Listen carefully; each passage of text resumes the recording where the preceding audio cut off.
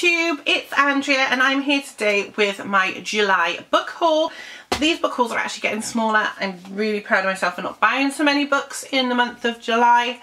Some of them were left over from birthday money, but I didn't get them in June, I got them in July, so they're in this one.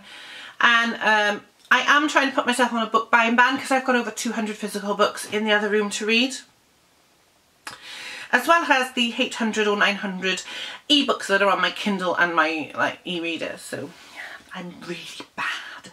I'm a bad person. So anyway, you don't care about that. You want to see what I bought, right, in July. Right. So with the rest of my birthday money, I bought the following. I bought this beautiful little edition of The Murder at the Vicarage by Agatha Christie, which is the very first, I think, the very first Miss Marple novel. And as you can see, it's a reproduction of the original Crime Club edition. And they do have a few of these for the Miss Marple collection. So I'm going to collect these because these are really pretty. So basically, let's see if we can find out what it is. Murder at the Vicarage, if you don't know. In the peaceful village of St Mary Mead, nothing ever happens. So it seems almost incredible when Colonel Prothero, the church warden, is discovered shot through the head. In the vicarage study, where else? Everybody thinks they know who has done it, including Miss Marple, the real old maid of the village, who knows everything and sees everything and hears everything. She declares that at least 7 people have reasons for wishing Colonel Prothero out of the way. Excitement dies down when somebody confesses to having committed the crime, but that is not the end, for almost immediately somebody quite different also confesses, and there is a third confession through the telephone. But who really killed Colonel Prothero? It's been years since I've read this, so I'm really looking forward to getting onto this one again. Yay, books. Keeping on with our Agatha Christie Fest, another book I bought with some of the birthday money I had was the fully revised and updated edition of Agatha Christie's Complete Secret Notebooks, Stories and Secrets of Murder in the Making, compiled by John Curran. So basically the back says, writing over 100 books and plays in a career spanning more than 50 years, Agatha Christie had become the world's best-selling novelist by the time she died in 1976, a record she still holds. But how did she do it? Unearthed after her death were 73 private notebooks whose contents were to remain largely mysterious until John Curran began to decipher her almost unreadable handwriting. Only then did the treasure trove that they contain become fully apparent. Combined into one definitive volume, this fully revised and updated edition of the award-winning Agatha Christie Secret Notebooks and Murder in the Making explores the techniques she used to surprise and entertain generations of readers, with a wealth of unpublished materials including early versions of 4 complete short stories. It gives a new insight into the Queen of Crime's creative genius. How fantastic. And there's an introduction by David Suchet, who played Poirot. And it is huge. Look, you could build a house if you had enough of these books. They are truly bricks. They're not even just bricks, they're almost breeze blocks. I have read about, so far, before we started BookTubeathon, 129 pages. And in this book there are, if we go right to the acknowledgements, there obviously is an index. There's about 760 pages in this book. It's quite a chunky one, so I'll be dipping into that one throughout the rest of the year, I think. The book was one that we saw in my wrap-up, and that was The Dark Isle by Claire Carson, which was sent to me by Hedgersdews Publishing. Now I will read you the synopsis, and it basically says, Sam grew up in the shadow of the secret state. Her father was an undercover agent full of tall stories about tradecraft and traitors, and then he died, killed in the line of duty. Now Sam has travelled to Hoy in Orkney to piece together the puzzle of her father's past. Haunted by echoes of childhood holidays, Sam is sure the truth lies buried here, somewhere. What she finds is a tiny island of dramatic skies, swooping birds, rugged sea stacks, and just 400 people. An island remote enough to shelter someone who doesn't want to be found. An island small enough to keep a secret. So yeah, it is a very interesting book. I have read this, as I said, there is a review on my blog. But yeah, you know, who turns down a free book? Especially from Hedda Seuss, whose books are absolutely fantastic, I'm not gonna lie. The next book is a book my partner read, and it's called Blue, a Memoir, Keeping the Peace and Falling to Pieces by John Sutherland. He wanted to read this. Basically, John Sutherland joined the Met Police in 1992, having dreamed of being a police officer since his teens. Rising quickly through the ranks, he worked across the capital, experiencing firsthand the enormous satisfaction as well as the endless trauma that a life in blue can bring. There were remarkable career-defining moments, commanding armed seizures, saving lives, and helping to take dangerous people off the streets.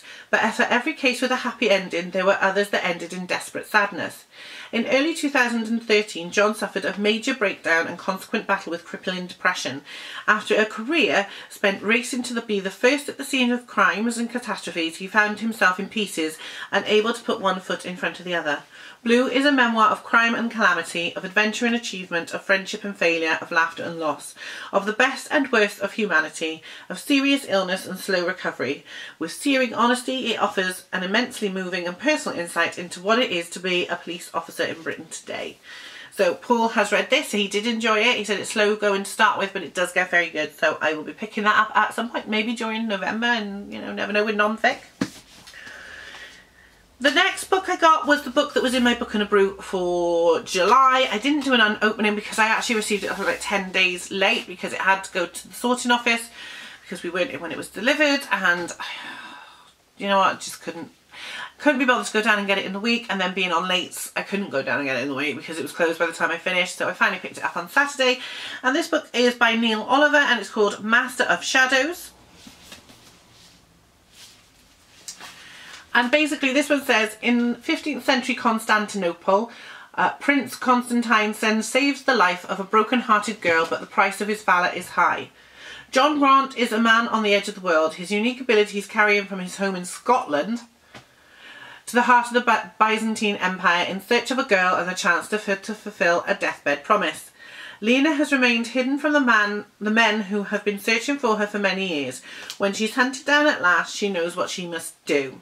With an army amassing beyond the city's ancient walls, the fates of these three will intertwine. As the siege of Constantinople reaches its climax, each must make a choice between head, heart, duty and destiny. So that sounds a bit of a go, doesn't it? Hey, and what a beautiful cover, look at that. The beautiful gold foil and that beautiful, I call it Wedgwood blue, but that's just me. I love that colour blue. Next, I have two graphic novels that I bought with, again, some of my birthday money, and they are Wonder Woman. So it's the DC Universe Rebirth, Wonder Woman, Volume 1, The Lies, and Volume 2, Year 1. I just thought, you know, why not? You know, it's the year of Wonder Woman. We've had the film. I still haven't seen it, but I'm getting it. I'm going to get it on DVD as soon as it's released on Blu-ray. I don't care. I'm getting it. Because I never got to see it in cinema. Wonder Woman 2 has been confirmed for 2019, is it? Or Christmas 2018 or 2019, I'm not sure. But it has been confirmed, so there will be a sequel. Yay! For Wonder Woman and Gal Gadot. So I'm looking forward to reading them. I don't often read graphic novels. I really don't. Wonder Woman is the exception to the rule. I've obviously have the graphic novel of The Last Hero, which is the Terry Pratchett one, but other than that, generally not. I do have some Wonder Woman graphic novels, and I do have a lot of the Wonder Woman comics, some of them going back to the 1960s that I've collected over the years, but generally I don't read them, but this I will. I'm looking forward to that. Who doesn't love a bit of wonder in their lives? Okay, so other than that, two more to go. The next one is Stephen King, The Walls of Cala, as I mentioned in my wrap-up. Look at the size of this. They just keep getting bigger. This one's gone up to... we just get past all of his notes. 776 pages, people! For book 5. Ugh. The man is mad. Anyway, in the 5th novel of Stephen King's best-selling fantasy series, Roland and his quartet are bearing through the forests of the Midworld on their journey to the Dark Tower. Tracking their every move is a group of farmers from the town of Cala Bryn Sturgis. The trackers have been warned that the wolves, a band of masked riders, are about to gallop out of the dark land of Thunderclap and raid their town, and they want to enlist the help of the 4 gunslingers. How can Roland and his Tet both protect the innocent community and return to New York to save our world's incarnation of the Dark Tower from the machinations of the evil Sombra Corporation? So yeah, I have been enjoying these. It's just, I think Wizards and Glass is the one I'm reading. It's big and it tends to stall the story because he's telling you about his life before now. It's not actually progressing the journey to the Dark Tower. He's telling you about how he met Susan Delgado and that, and it's sort of like, well, yeah, but get to the point.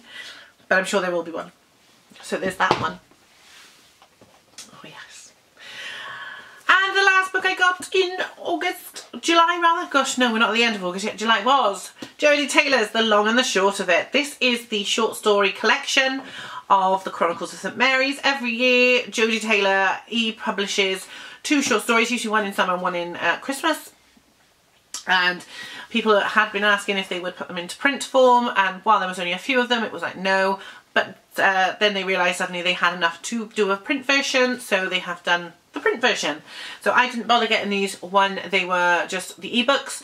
I wanted them physically, so I waited for this to come out, and there is one brand new story in it as well. So the stories we have in The Long and the Short of It are: When a Child is Born, Roman Holiday, Christmas Present, Ships, Stings and Wedding Rings, The Great St Mary's Day Out, My Name is Markham, The Very First Damned Thing, and the new story, which is A Perfect Storm, which came out this year. Now there will be obviously another Christmas story, so hopefully at some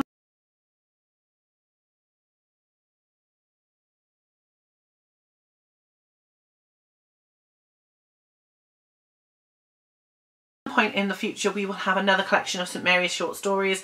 I am chomping at the bit to get to this book because she makes me laugh. If you read, she always puts in a list of her characters at the beginning, so she calls it a dramatis thingamy, and there's a little bit of an explanation of the characters. So for instance, Dr. Maxwell, Chief Operations Officer, historian, midwife, the only one covered in snake goo, instigator of all things illegal, and slightly dishevelled fairy.